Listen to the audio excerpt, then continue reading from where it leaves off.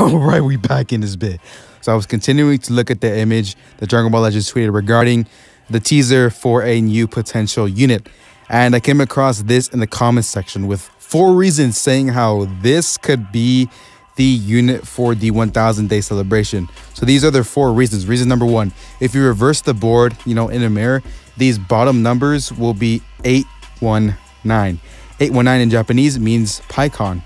Reason number 2, all the numbers equal 15. Obviously, you should already know by now, if you add them up horizontally, vertically, diagonally, no matter which way you add them up, they equal 15.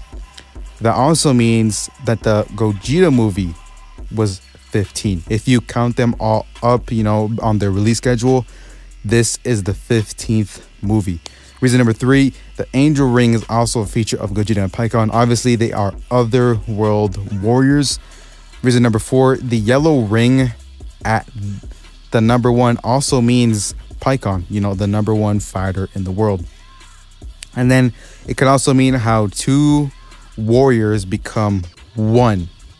So that's what this comment says. And then also right here, you can see that this new app icon. So this could even cement it even further, because you have Goku and Vegeta as this new app icon. It's obviously been confirmed, so who knows, we could be getting a Gogeta, but not just that, but an actual animation of Goku and Vegeta fusing into Gogeta, like that kind of transformation. So who knows, this could definitely happen. Stay tuned for data mines.